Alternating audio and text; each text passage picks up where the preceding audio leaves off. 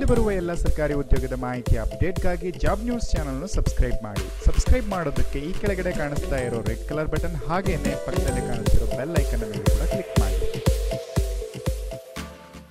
Hello ಸ್ನೇಹಿತರೆ, ನಮಸ್ಕಾರ. Welcome to ರಿವಾಸ್ job news. ಸ್ನೇಹಿತರೆ, 4ನೇ ತರಗತಿಯಿಂದ 10ನೇ ತರಗತಿ ಪಾಸ್ ಆಗಿರತಕ್ಕಂಥ ಅಭ್ಯರ್ಥಿಗಳಿಗೆ ರಾಜ್ಯದ 3 ಜಿಲ್ಲೆಗಳಲ್ಲಿ ಮಹಿಳಾ ಮತ್ತು ಮಕ್ಕಳ ಅಭಿವೃದ್ಧಿ ಇಲಾಖೆಯಲ್ಲಿ ಖಾಲಿ ಇರತಕ್ಕಂಥ ಅಂಗನವಾಡಿ ಕಾರ್ಯಕರ್ತೆ ಮತ್ತು ಸಹಾಯಕಿ ಹುದ್ದೆಗಳಿಗೆ ಅರ್ಜಿಯನ್ನು ಆಹ್ವಾನಿಸಲಾಗಿದ್ದು, ಆಸಕ್ತ ಅಭ್ಯರ್ಥಿಗಳು ಆನ್ಲೈನ್ ಮೂಲಕವಾಗಿ ಅರ್ಜಿಯನ್ನು ಸಲ್ಲಿಸಬಹುದು. ಸ್ನೇಹಿತರೆ, ಈ ಒಂದು ಹುದ್ದೆಗಳು ಖಾಲಿ ಇರತಕ್ಕಂಥದ್ದು ಉತ್ತರ ಕನ್ನಡ, ಬಾಗಲಕೋಟ್ ಹಾಗೆ ಬೆಂಗಳೂರು ಅರ್ಬನ್ ಈ ಒಂದು ಪ್ಲೇಸ್ಗಳಲ್ಲಿ ಖಾಲಿ ಇದೆ. ಹಾಗೆ ಇದರ ಒಂದು ಕ್ಲೋಸಿಂಗ್ ಡೇಟ್ ಅನ್ನು ನೋಡೋದಾದ್ರೆ ಉತ್ತರ ಕನ್ನಡ 2/3/2020 ಕೂಡ ಅರ್ಜಿಯನ್ನು ಸಲ್ಲಿಸಬಹುದು.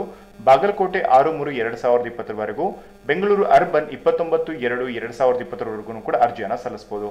ಹಾಗೆ ಈ ಒಂದು ಹುದ್ದೆಗಳಿಗೆ ಅರ್ಜಿಯನ್ನು ಸಲ್ಲಿಸತಕ್ಕಂಥ ಅಭ್ಯರ್ಥಿಗಳ ವಿದ್ಯಾರ್ಥಿ ಹೀಗಿರಬೇಕು. ಅಂಗನವಾಡಿ ಕಾರ್ಯಕರ್ತೆ ಹುದ್ದೆಗೆ ಅರ್ಜಿಯನ್ನು ಸಲ್ಲಿಸಬೇಕಾದ್ರೆ ಕನಿಷ್ಠ SSLC ಪಾಸ್ ಆಗಿರಬೇಕು. ಅದಕ್ಕಿಂತ ಹೆಚ್ಚಿನ ವಿದ್ಯಾರ್ಥಿಯನ್ನು ಆಯ್ಕೆಗೆ ಪರಿಗಣಿಸಲಾಗುವುದಿಲ್ಲ. ಹಾಗೆ ಅಂಗನವಾಡಿ ಸಹಾಯಕಿ ಹುದ್ದೆಗೆ ಅರ್ಜಿಯನ್ನು ಸಲ್ಲಿಸತಕ್ಕಂಥ ಅಭ್ಯರ್ಥಿಗಳ ಕನಿಷ್ಠ ವಿದ್ಯಾರ್ಥಿ 4ನೇ ತರಗತಿ, ಗರಿಷ್ಠ ಅಂತ ಹೇಳಿದ್ರೆ 9ನೇ ತರಗತಿವರೆಗೂ ಕೂಡ ಪಾಸ್ ಆಗಿರತಕ್ಕಂಥ ಅಭ್ಯರ್ಥಿಗಳು ಈ ಒಂದು ಹುದ್ದೆಗೆ ಅರ್ಜಿಯನ್ನು ಸಲ್ಲಿಸಬಹುದು.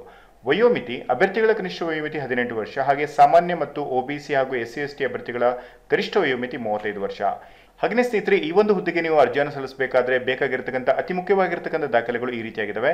ನಿಮಗೆ ಇಲ್ಲಿ ರೆಡ್ ಕಲರ್ ಅಲ್ಲಿ ಟಿಕ್ ಮಾಡಿರ್ತಕ್ಕಂಥ ದಾಖಲೆಗಳು ಕಂಪಲ್ಸರಿ ಆಗಿರುತ್ತವೆ. ಈ ದಾಖಲೆಗಳನ್ನು ನೀವು ಪ್ರೊವೈಡ್ ಮಾಡಿರಬೇಕು. ಇಫ್ ಇನ್ ಕೇಸ್ ನೀವೇನಾದರೂ ಕೂಡ ಮೀಸಲಾತಿನ ಬಯಸಿದ್ದೀರಾ ಅಂತ ಹೇಳಿದ್ರೆ 6ರ ನಂತರ ಇರತಕ್ಕಂಥ ಡಾಕ್ಯುಮೆಂಟ್ಸ್ಗಳನ್ನು ಪ್ರೊವೈಡ್ ಮಾಡಬಹುದು. ಮುಖ್ಯವಾಗಿರ್ತಕ್ಕಂಥ ದಾಖಲೆಗಳು ಈ ರೀತಿಯಾಗಿದ್ದಾವೆ. ಜನನ ಪ್ರಮಾಣ ಪತ್ರ ಅಥವಾ ಜನ್ಮ ದಿನಾಂಕವನ್ನು ಒಳಗೊಂಡಿರತಕ್ಕಂಥ SSLC ಅಂಕಪಟ್ಟಿಯನ್ನು ಪ್ರೊವೈಡ್ ಮಾಡಬೇಕಾಗುತ್ತೆ. ನಿಗದಿತ ವಿದ್ಯಾರ್ಹತೆಯನ್ನು ಪಡೆದಿರತಕ್ಕಂಥ ಒಂದು ಅಂಕಪಟ್ಟಿಯನ್ನು ಪ್ರೊವೈಡ್ ಮಾಡಬೇಕಾಗಿರುತ್ತೆ. ತಹಶೀಲ್ದಾರರು ಅಥವಾ ಉಪ ತಹಶೀಲ್ದಾರರಿಂದ ಪಡೆದಿರತಕ್ಕಂಥ 1 ವರ್ಷದೊಳಗಿನ ವಾಸಸ್ಥಳ ದೃಢೀಕರಣ ಪತ್ರವನ್ನು ಪ್ರೊವೈಡ್ ಮಾಡಬೇಕಾಗುತ್ತೆ. ಇಫ್ ಇನ್ ಕೇಸ್ ನೀವೇನಾದ್ರೂ ಕೂಡ ಮೀಸಲಾತಿಯನ್ನು ಬಯಸಿದ್ದೀರಾ ಅಂತ ಹೇಳಿದ್ರೆ ಅದಕ್ಕೆ ಸಂಬಂಧಪಟ್ಟಿರತಕ್ಕಂಥ ದಾಖಲೆಗಳನ್ನು ಹೊಂದಿರತಕ್ಕಂಥ ಸರ್ಟಿಫಿಕೇಟ್ನು ಕೂಡ ಪ್ರೊವೈಡ್ ಮಾಡಬೇಕಾಗಿರುತ್ತೆ. ಇದಿಷ್ಟು ದಾಖಲೆಗಳು ಕಂಪಲ್ಸರಿ ಆಗಿರುತ್ತವೆ. ಉಳಿದಿರತಕ್ಕಂತೆ ನಿಮ್ಗೆ ಯಾವುದಾದ್ರೂ ಮೀಸಲಾತಿ ಬೇಕು ಅಂತ ಹೇಳಿದ್ರೆ ಈ ಕೆಳಗಡೆ ನೀಡಿರತಕ್ಕಂಥ ದಾಖಲೆಗಳನ್ನು ಪ್ರೊವೈಡ್ ಮಾಡಬಹುದು.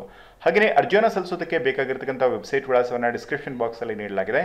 ಆ ಒಂದು ವೆಬ್ಸೈಟ್ನ ಮುಖಾಂತರವಾಗಿ ನೀವು ನೇರವಾಗಿ ಈ ಒಂದು ವೆಬ್ಸೈಟ್ ಅನ್ನು ತಲುಪಬಹುದು.